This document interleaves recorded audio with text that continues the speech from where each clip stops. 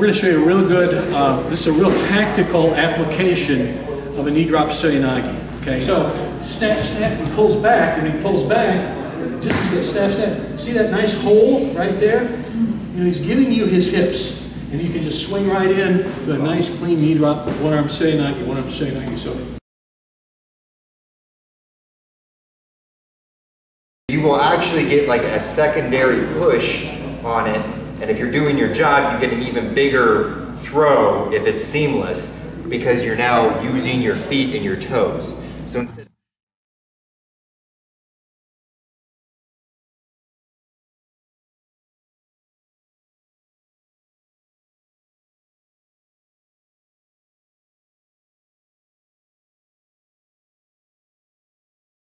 guys have been around a while, we're going to show you a real good, this is a real tactical application of a knee drop Seoi Nage, okay?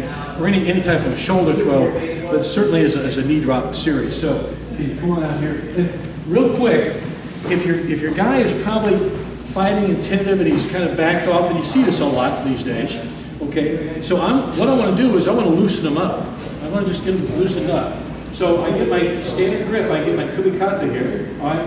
And I'm just going to go stab, stab, and then hit. So by pulling on him, doing stab, stab, what's his natural reaction? When you pull on somebody, he'll back up, he'll resist, won't he? And it almost always works. So snap, snap, he pulls back, and he pulls back, just as that snap, snap. See that nice hole right there? You know, he's giving you his hips. And you can just swing right in to a nice clean knee drop, one arm Seoi Nage, one arm Seoi Nage. So can you do that? So watch the guys do it. They'll snap, snap, and hit. See how quick it is? Okay. Yeah, do it from this direction. So watch guys, even if the guy might be standing up, but a lot of times when they're bent over and crouched, they're defensive, and they don't want to engage. This is a good way to make them engage. Okay. So as you do, snap, snap, back up, and hit. Okay, so you notice the footwork too. As Derek is snapping, snapping, he's stepping, stepping, and then he hits.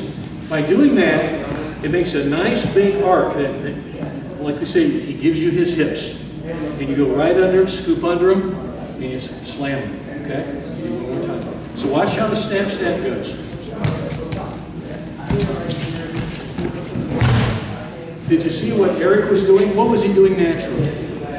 Resisting, wasn't he? So this is based, you know, we're basing a reaction move on his reaction. Okay, this is how we're breaking his balance. It's creating a situation we want to make him go the way we want him to do. One more time from this angle. Watch all the movement, and you see it. Snap, snap. Bam. Ippon style Seoi Nage is very quick because you can swing your arm in very quickly. Morote, a lot of the smaller guys, shorter combat guys might like this, but the Ippon style really helps suck his shoulder into you tighter. Okay? So when you just do snap without really clocking him. But watch how he does his Ippon Seoi Nage style. Watch when he comes up under, hooks, and there it is, ready to go. Just suck him in nice and tight. Okay? So that's what we'll do. So stab, stab, knee drop Seoi Nage. That's the move. All right? So partner up. the entry now, what we need to work on is the follow through, and that is extended through your feet. So we're seeing a lot of that. Okay, so number one, that's hard on your knees. Number two, I can't drive out from this. So whatever exposure I got, whatever roll I got out of that is dead as soon as the momentum dies from that. Instead, as you're entering in, you are always on the ball of your feet, flexing with your toes.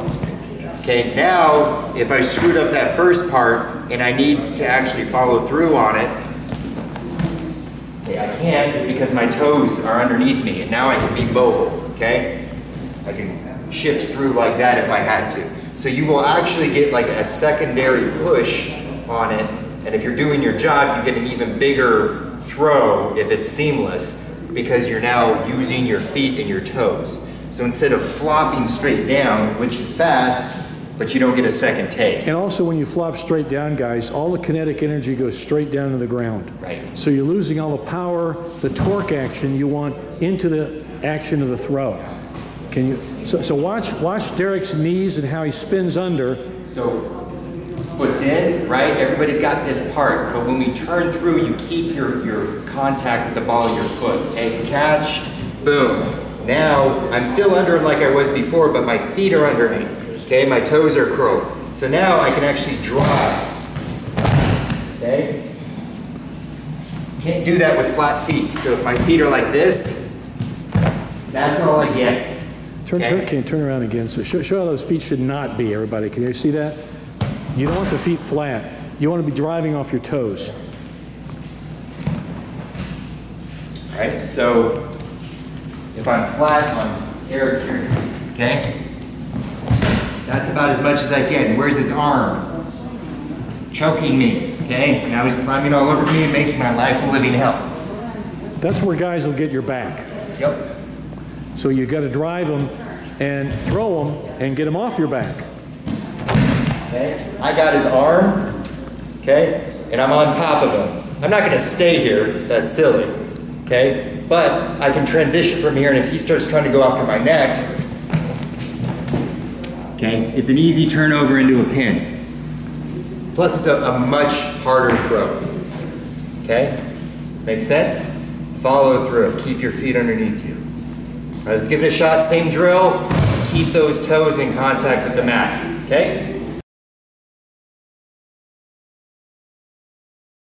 Okay, so let's extend that, snap, snap, knee drop Seoi Nage. Get your knee drop Seoi Nage and then go for the hold, go for the pinning, welcomematstevescott. Really, when you throw someone, and you don't just throw and have to land on, you don't want to land on somebody without control. You want to throw them with control.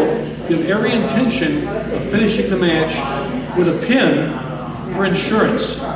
Okay? So like if you're a sambo grappler, you'll throw a guy to get your points, and you hold him for points, and you may be enough, but then you go for your submission. Same as the freestyle judo rules.